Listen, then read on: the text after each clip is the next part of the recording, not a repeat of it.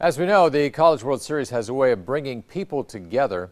And our Aaron Murray has the story of a fan using history and the love of baseball to help kids who are facing loss. For Corey and Melissa Jackson, like you said, they have a partner, a friend that they can meet. Baseball in the College World Series is life. It's a place of history. Corey proposed here. They took wedding pictures here. A string of life memories for Corey dating back to his parents, especially his mom, Jean. We have a brick that's on the front row, 8th in. It actually has my mom and my name, Corey and Jean, Section P, row 8, seat 13 and 14, hook 'em horns. A season ticket holder since 1983. We never missed, and that was the thing I think it taught me so much of my life, was that no matter how you're feeling, my mom never used that as any type of crutch or hindrance to keep her from living her life to her fullest. Since he was 3, Corey's mother battled cancer. She once had chemotherapy so bad that it cracked her hip, and she actually had to use a cane, and we never missed a game. Corey's father died when he was 13, and then Jean lost her battle to cancer when he was 16. As an only child, Corey was without both parents at a very young age. I didn't meet anybody until about 3 years ago. I met a young lady who lost both of her parents. She was 21, and when I told her I lost both my parents, her eyes got about that big, and she said, "I've never met anyone before."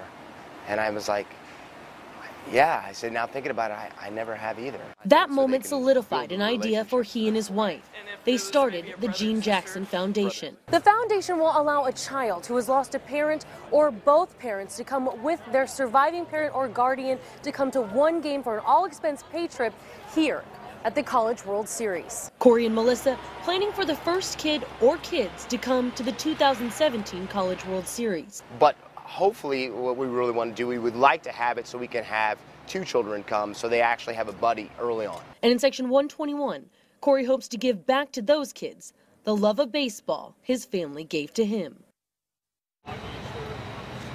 Now, the Jacksons are looking for those kids right now to bring to the College World Series next year. So if you know of a child that's lost a parent or both parents is between the ages of 8 and 13, those would be great kids to nominate for this foundation.